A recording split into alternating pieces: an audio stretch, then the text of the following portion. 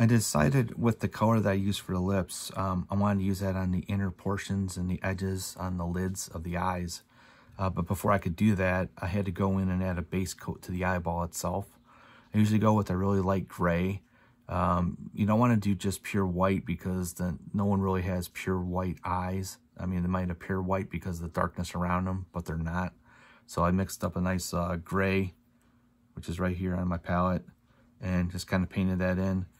Nice and smooth and a nice even coverage. So you get a nice base coat for the rest of the eyeball. So now again, with the color from the lips, I'm going to start in the crevice area and where I work my way out. And I'm going to work it up along the edges and get it on that upper lid. Work it out from that little crease in there, and then the same along the bottom lid.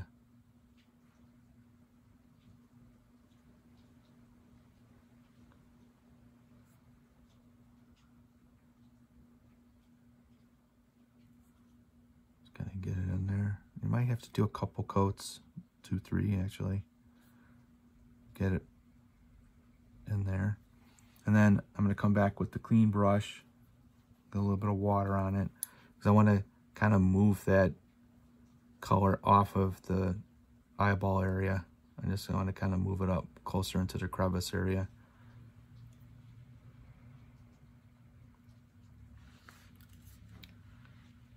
Get it down in there. And then come back with the light gray and kind of hit the areas, you know, in the eyeball and clean them up. But here I'm just trying to get the edges done.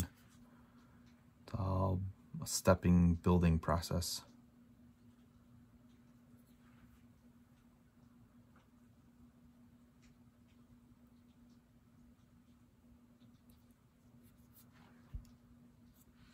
There, kind of liking that.